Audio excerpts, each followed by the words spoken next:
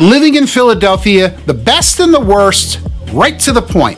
Okay, let's start with the good news first. Okay, number one is definitely got to be the restaurant scene. Amazing food, amazing bars, amazing cultural, ethnic food.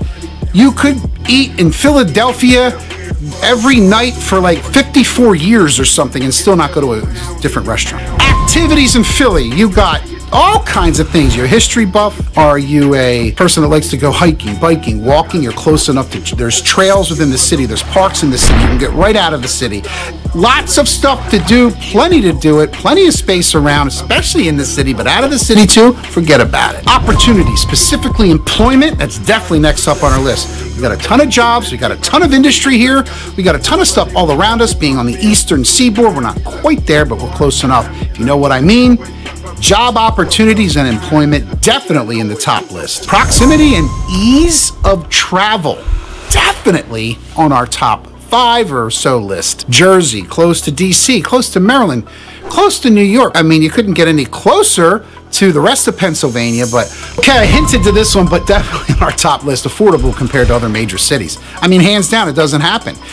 I challenge you to tell me another city where you get what you get in Philadelphia and affordability, bang for your buck. There is none. I'd be moving there. I hope I didn't just put my foot in my mouth. But I would be curious if there is actually such a thing, because I don't think there is. All right, let's go on to the worst now. You got to talk about the good. You got to take the good with the bad. So the first bad thing is the weather. That's not really a bad thing, I guess.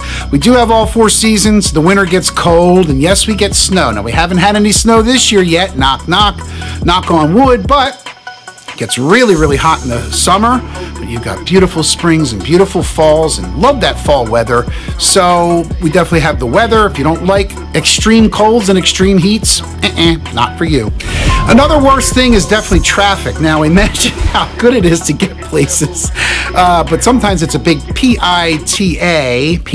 That's like a delicious bread you can get. I think you know what I mean. It's definitely a big pain to travel, and I should say travel like locally, like rush hour or driving up the Blue Route or 76, God forbid. Anyhow, traveling, commuting is kind of difficult because there's a lot of people in a small space, but it's one of the worst things, but it's not as bad as crime. So if you're a lover of crime, then come on in. But seriously, when you have a high concentration of people, you're going to have a high crime rate.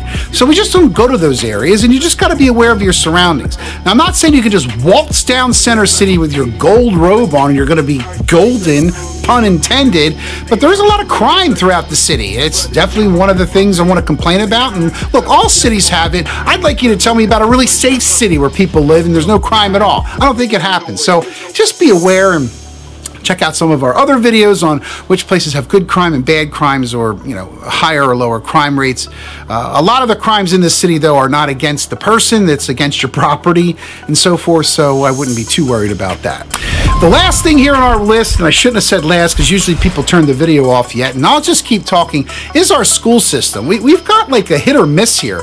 I mean, in the Philadelphia school system is not high on the list at all of good school districts. It's a pretty poor district, actually, but we've got some great people that work in our fair city school system, and some of the catchments, which is the fancy way of saying the area where the kids go to this school or kids go to that school, some of them are stellar even compared to other elementary schools in the state.